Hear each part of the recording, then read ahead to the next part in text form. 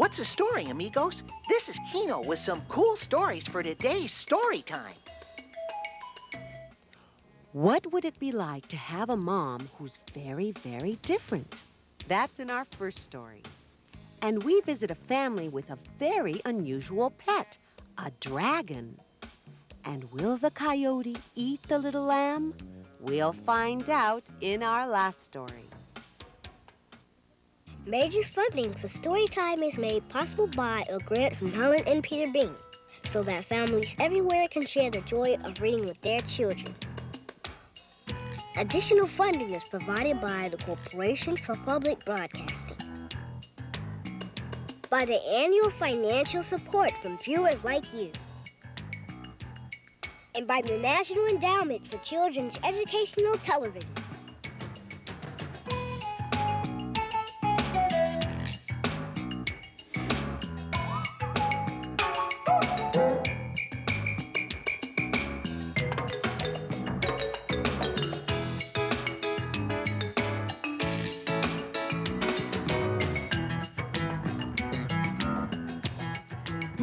Mara, look what I got.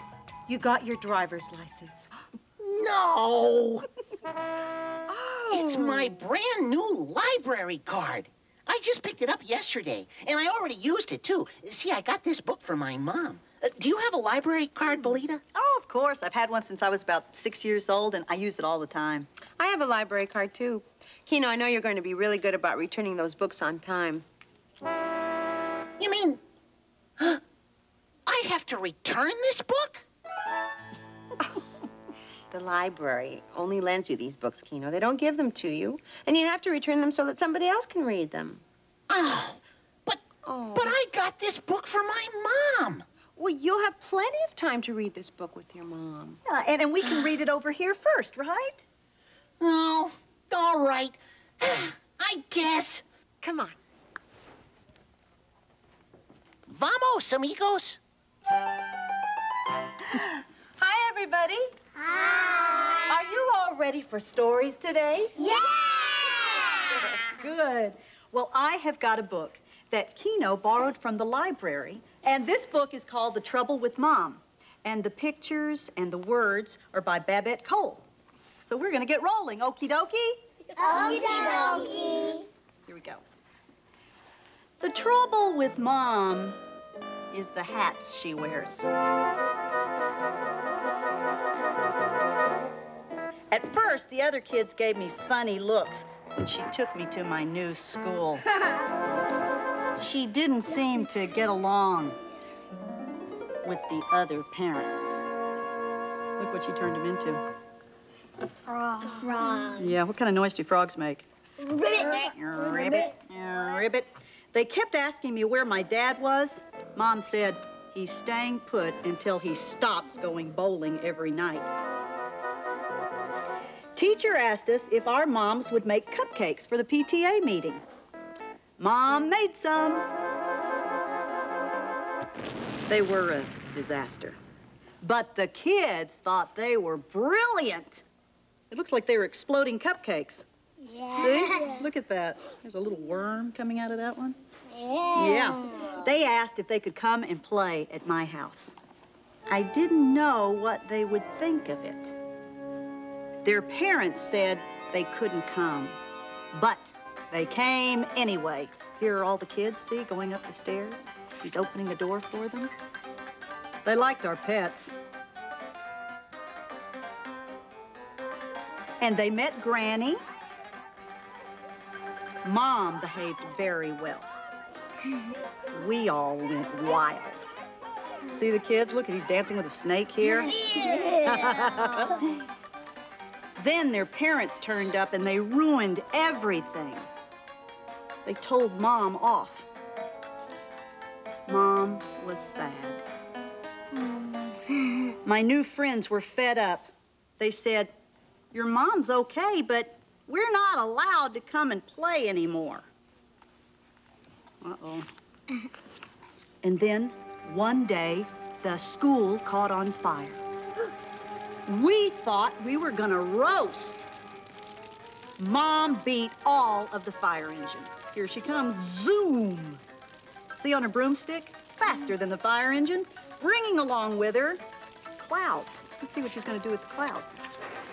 She put out the fire before any of the other parents could even arrive. See those big storm clouds she brought? They had rain in them, right? They couldn't thank her enough. Now we all go wild at my house. So what'd you think about that story? Fine. Yeah, fine? Well, what was your favorite part? When they were going wild. When they went wild? Yeah. Well, which of his pets would you like to dance with or play with? The snake. The snake? You like snakes? No, the spider. The snake. The crocodile. Ron, I don't want to be carried. Hey, look at this. What a funky place. Can we sit here? Oh, sure. I'm already sitting. Yes. Scorch! Hey, Hey, Kino, buddy. what are you doing here? Oh, I always hang out here with my friends, man. It's cool. We listen to stories and stuff. Hey, did you hear I got a new library card? You've got a library card? Yeah. I want one too. No problem. Welcome to Storytime, you guys. I have the perfect book for you to read. This book is about the troubles that happened when Mrs. Belsaki told Mr. Belsaki that he was a fuddy-duddy. Okay, I want to see this. Look, here, check it here. Let's you look. go. Okay, hang on a second. All right, just calm down for a second. Folks, this book is called The Dragon of an Ordinary Family. Dragon? Ordinary? There's no such thing as an ordinary dragon. It says ordinary family. Oh, well, that's because there's no such thing as an ordinary dragon. Now, this book is written by Margaret Mayhe, and the pictures are by Helen Oxenberry. You gonna read? I'm gonna read. Here we go. Once there was a family named Belsaki. Mr. Belsaki, Mrs. Belsaki, and their little boy, Orlando Belsaki. They were very ordinary people. Their house was a very ordinary house on a very ordinary street. And no doubt, they would have had very ordinary lives if one morning Mrs. Belsaki hadn't called Mr. Belsaki a fuddy-duddy. It was like this. The day began with breakfast, as usual, with Mr. Belsaki gulping down hot cereal a little late for work, as usual. And just as he was rushing out the door with his hat and his briefcase in his hand, Mrs. Belsaki called after him and said, "On your way home, dear, stop off at the pet store and buy Orlando a pet." "A pet?" exclaimed Mr. Belsaki. "What does he want a pet for? We don't have any room anyway." "Nonsense," snapped Mrs. Belsaki. "Of course he can have a pet, and we have room for an elephant if Orlando wants one." "An elephant?" Mr. Belsaki turned slightly pale, and he stared in a very foolish fashion. "You're good at that. Thank you." All right, Mrs. Belsaki said impatiently. "He doesn't want an elephant, but he wants a puppy or perhaps a kitten. Now, don't be a fuddy-duddy, dear." Well, Mr. Belsaki stamped out crossly, pulling his hat down over his ears, saying words like, "Fuddy-duddy, fuddy-duddy indeed." On his way home from work, Mr. Belsaki went into the pet shop, and he looked around. Now, he saw white mice and hamsters, puppies and kittens, and all shapes and kinds of birds, some sad-eyed goldfish, and a parrot named Joe with a sign over him that said, "Not for sale." Strange name. It's not his name. Mr. Belsaki glowered, and he glared around the shop. Then a sign caught his eye. It said, "Unusual pet, very cheap," and in small lettering underneath it said, "Dragon, house-trained, 50 cents. "Well, that's very reasonable," said Mr. Belsaki to the pet shop man. "I suppose it's not a very good breed of dragon." The pet shop man sighed and he said, "It's a good breed. In fact, it's the only breed. But it's a very small one, and not many people want them, you know." "What?" Hang on, don't get indignant. Who wouldn't want a dragon? Mr. Belsaki hesitated, and the dragon blinked its violet blue eyes. Blink your eyes. And it stuck out its forked tongue. Ooh, gross. Okay, we won't do that. "I'll take it," said Mr. Belsaki loudly, and that's how it happened that he came home with a tiny dragon in a shoebox. "What on earth is this?" Mrs. Belsaki said, surprised at the noisy snuffling coming from inside the box. "A dragon," replied Mr. Belsaki triumphantly. "A dragon!" screamed Mrs. Belsaki. "A dragon?" cried Orlando in delight. It was cheap, Mr. Belsaki answered, clutching the shoebox as if he was afraid Mrs. Belsaki might snatch it away. You said I was a fuddy-duddy, he added firmly, and I am no such thing. You could have chosen something pretty, Mrs. Belsaki complained. A calico kitten, perhaps, or a little bird that talks. Where are we going to keep a dragon? We have enough room for an elephant, Mr. Belsaki reminded her. So they kept the dragon. And guess what? It grew. It grew. It was a wonderful pet for Orlando. He kept it in a shoebox for a while, then in a bird cage, then in a doghouse. He even painted a tub for food with word dragon written in red. The dragon grew and grew. Mrs. Belsaki became very proud of it. Well, it certainly gives a different look to the place, she said at least once a day. It makes us a little out of the ordinary. Her friends said, what on earth did you get that for? But Mrs. Belsaki would reply, because Mr. Belsaki's a man of ideas, that's why. And she always added, he's not a fuddy-duddy like some people. The dragon grew. It finally filled almost the whole yard. It got so big that it could blow smoke and fire. It got big enough for Orlando to ride. It got as big as an elephant. Now, none of Mrs. Belsaki's friends came to visit anymore because they were afraid. The dragon grew and grew. It grew too big. One day, the mayor came to look at the Belsaki's dragon. He studied it and he studied it. It is much too big for this town, he said crossly. Mr. Belsaki, you should have an ordinary family, and you should stick to ordinary pets. Mr. Belsaki, you must sell it to a zoo, or a circus. No, or a handbag factory. No way. Some people would pay a lot for dragon skin. Mr. and Mrs. Belsaki looked very worried and sad because they loved their dragon. Love, love, love. But beyond all doubt, it was growing too big. It was costing too much to feed, and winter was coming. We can't even afford to buy a Christmas tree or go on a vacation this year, Mr. Belsaki said gloomily. I'd rather have our pet dragon, Orlando cried. Well, you can't, the mayor answered snappishly. It's just too much. You have to get rid of it. And he marched away. As if we would sell our dragon, Mrs. Belsaki said indignantly. And we certainly don't want to make him into a handbag. No way, Jose. If we only knew a dragon-loving farmer, we could give him to a really good farmer. Then the dragon turned and faced them, and for the first time he spoke. He did? Read the part of the dragon. As a matter of fact, it is getting a little cramped in here for me. Though I am very fond of you all, I feel I should move someplace else. How would you like to come with me for the Christmas holidays? Where were you thinking of going? Mr. Belsaki asked cautiously. To the Isle of Magic, the dragon answered. All dragons know where that is. Mrs. Belsaki thought for a moment. Well, that might be right. I think I'll go pack. So the mayor and Mrs. Belsaki's friends and all the ordinary people were amazed to see Mr. and Mrs. Belsaki and Orlando soon fly away on the dragon's back, off for the Christmas holidays with their suitcases and shopping bags and baskets and boxes, all tied to the dragon's tail. The dragon flew way up into the clouds, and then after a long time, it dropped down and down and down, and there below them lay the bluest sea with the Isle of Magic spread across it, all gold and green, like the summer leaves had been blown by a dreaming wind. Oh, the Isle of Magic. But what would the Belsakis do on the Isle of Magic?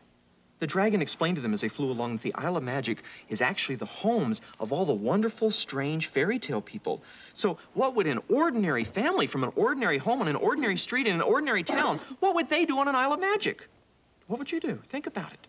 This is what the Belsakis did. They walked in the forests, green and gold. They saw the starry towers of castles rising above the trees and princesses sitting in the windows combing their hair.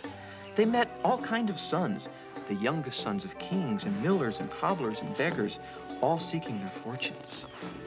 Some days, they went sailing on a huge galleon over very shining seas, diving for pearls through the deep green water.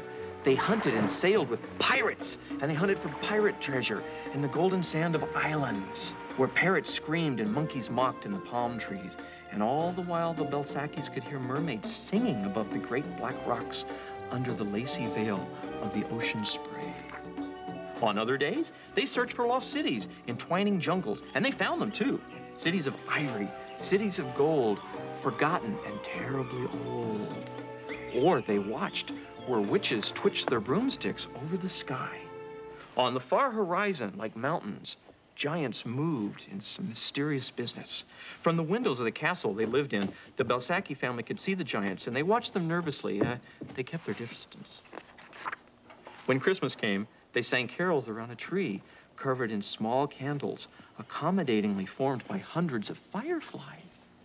A tree so high that a real star shivered fragile and far off at the top. Mr. Belsacky's best present was a pipe that played strange, wild music. Mrs. Belsacky got a sewing basket set with emeralds.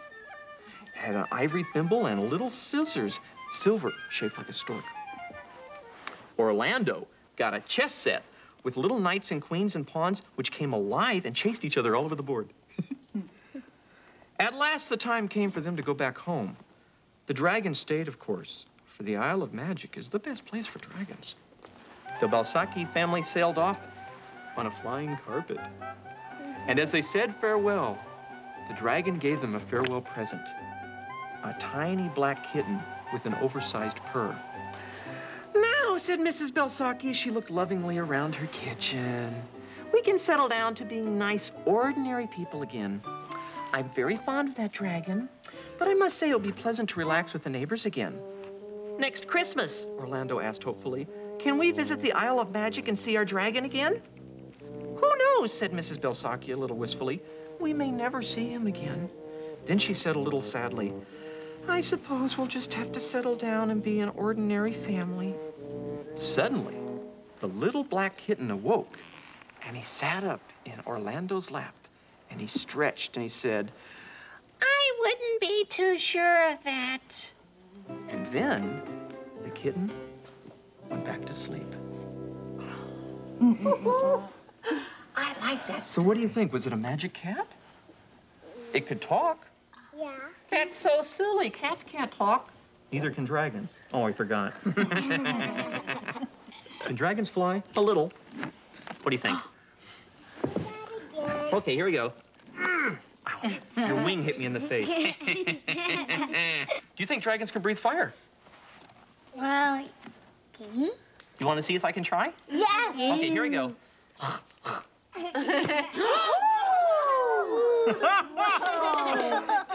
Thank you, it was nothing. Want to see it again?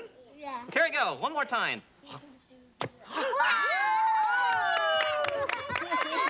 I have a question. Are dragons real? Are dragons real? Huh. What am I, tuna fish? We don't really need to answer that right now, do we? Do we? Oh, of course not. Well, Scorch is real, and he's here, isn't he? So he is real. Anyway, you know what we could do? We could go on a picture book visit. Oh, can we please? Well, let's go. I know there's a story out there somewhere. Hey, it's Maria, Conchita, and Kim at the bookstore. Cool-o-matic. They're reading Borreguita and the Coyote. On a farm at the foot of a mountain, there once lived a little ewe lamb. Her master called her simply Borreguita, which means little lamb in Spanish. One day, Borreguita's master tied her to a stake in a field of red clover. The lamb was eating the lush plants when a coyote came along. The coyote growled, Borreguita, I'm going to eat you. Borreguita bleated.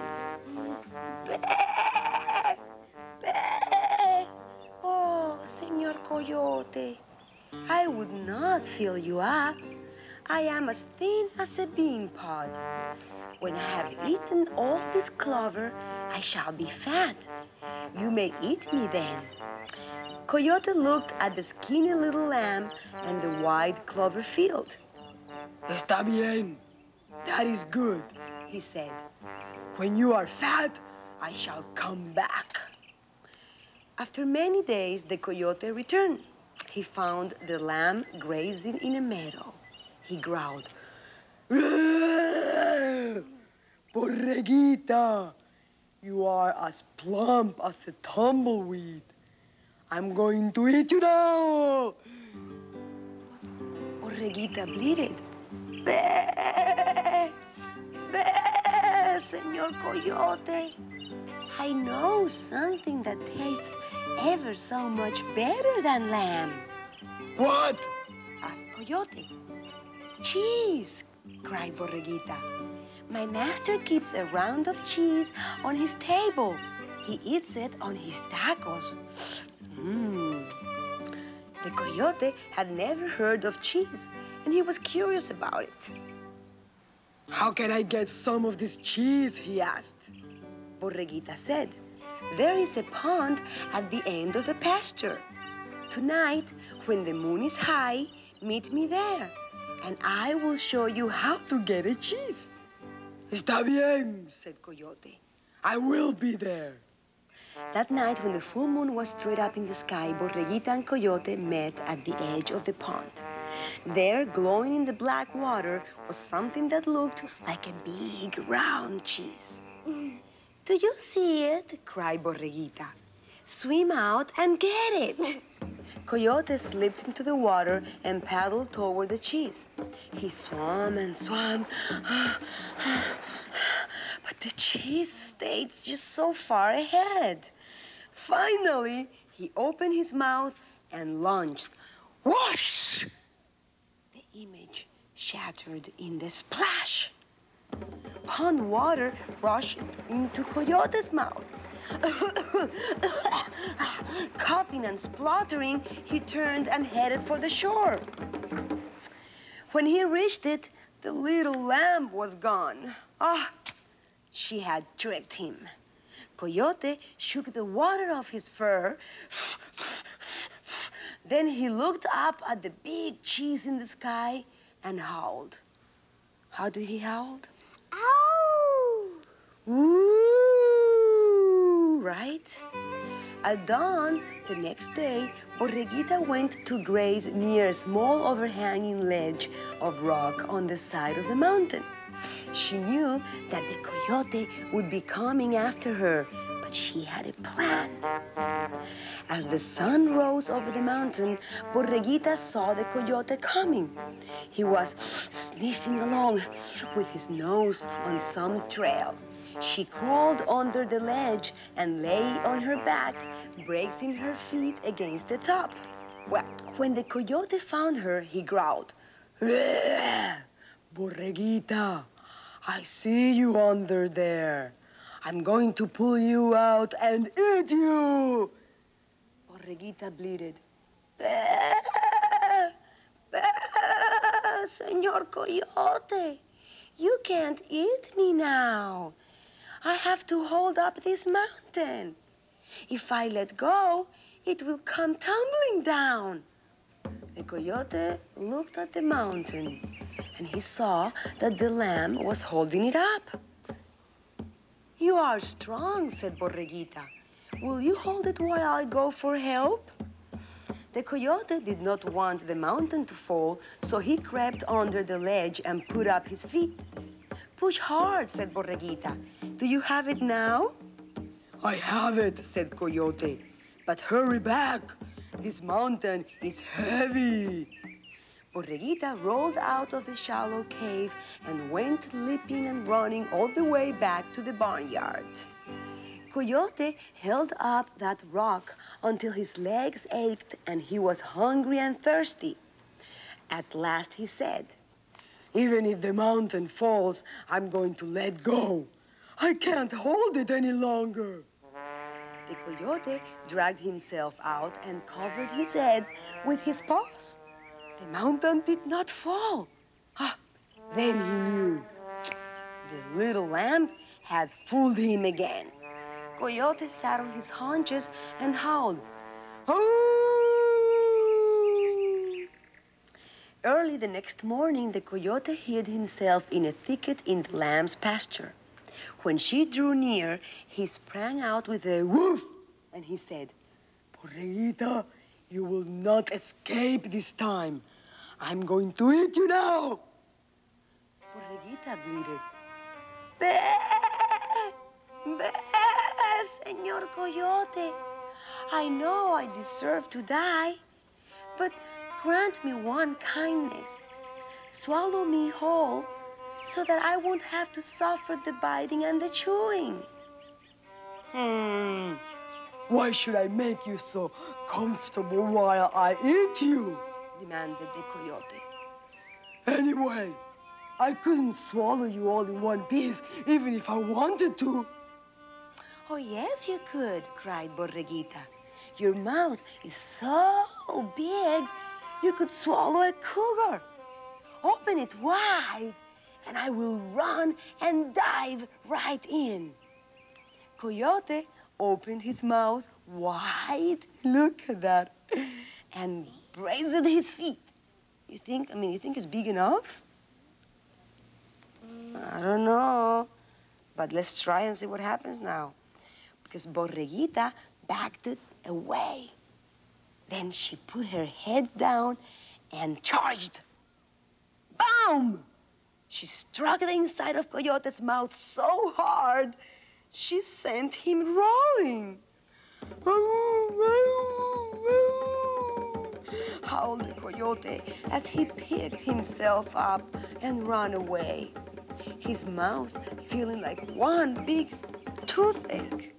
And from that day on, Borreguita frisked about on the farm at the foot of the mountain. And Coyote never bothered her again. And that's the end of the story. Fin. Oh, wow. Wow, that was a cool read. Let's do it again. Well, maybe for our next story time. Oh, okay. Hey, did I mention that I have a new library card? Only about 20 times. Until our next story time, keep a story in your heart.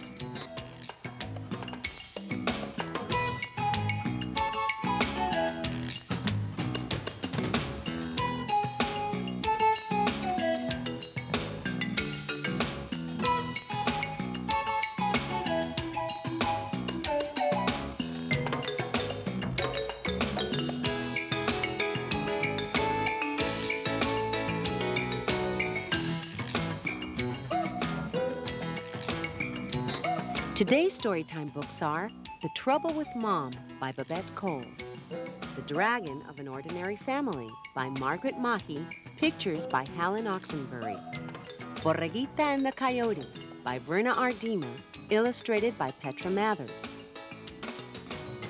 You can find these and other books at your local library. Major funding for Storytime is made possible by a grant from Helen and Peter Bain, so that families everywhere can share the joy of reading with their children. Additional funding is provided by the Corporation for Public Broadcasting, by the annual financial support from viewers like you, and by the National Endowment for Children's Educational Television. Storytime is a production of KCET Los Angeles.